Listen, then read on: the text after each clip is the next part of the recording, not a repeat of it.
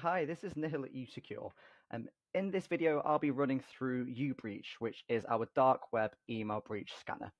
So uBreach runs automatically in the background. As soon as you upload your users, if you add a new member of staff, if there's a new data breach, we will be automatically scanning to update this data for you. So uBreach can be accessed here.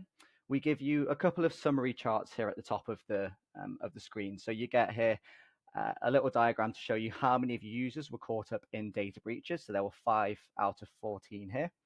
These were the services they were caught up in the most. And for the breached users, these were the individual breaches they were part of, when they were breached, when they were added online, and also what category of information was breached.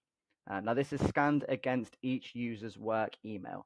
So if we can identify that, for example, there are the recurring theme of passwords. People tend to use same passwords across different sites. So if this is publicly available, it poses an external threat because attackers can use that information to try to log into an organization's internal portal. So uBreach is just designed to be a super simple way to give you more visibility to understand what sort of information might be out there on your organization. Thank you.